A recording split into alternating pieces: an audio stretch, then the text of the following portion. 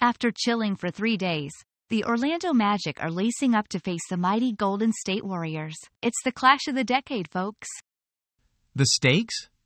Higher than my last electricity bill. For the Magic, it's a playoff prep.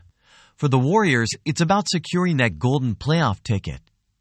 Jalen Suggs says it's all about the nitty-gritty details. Against a team like the Warriors, missing the little things is like forgetting your anniversary. Not good.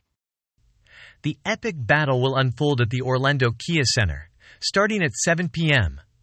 Be there or be square, or just watch it on TV like the rest of us. So will the Magic conjure up a win? Only time will tell. But one thing's for sure, it's going to be one heck of a game.